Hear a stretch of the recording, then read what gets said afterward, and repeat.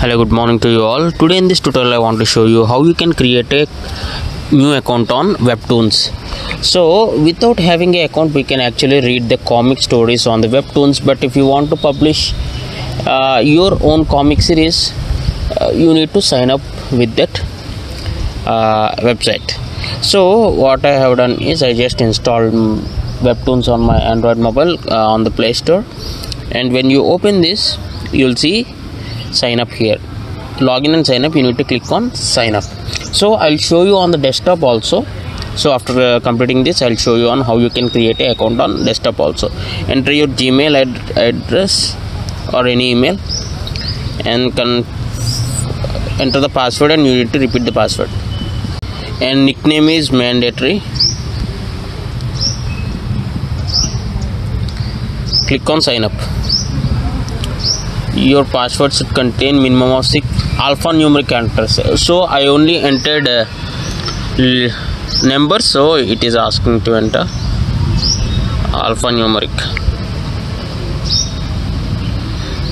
We are going to send a confirmation email to the email address you have entered. Please confirm. Okay, so what I need to do is I should open my Gmail and check for the confirmation email from Webtoons. So this is my Gmail. I'll turn on my sync. I'll refresh this, and under updates there is a verification email here. So I need to click on this, I guess. Yes, I need to click on that. Thank you, go to Webtoon. Your email has been verified. Okay, now what I'll do is I'll open the app and I will give the username as my email ID and password. Click on login.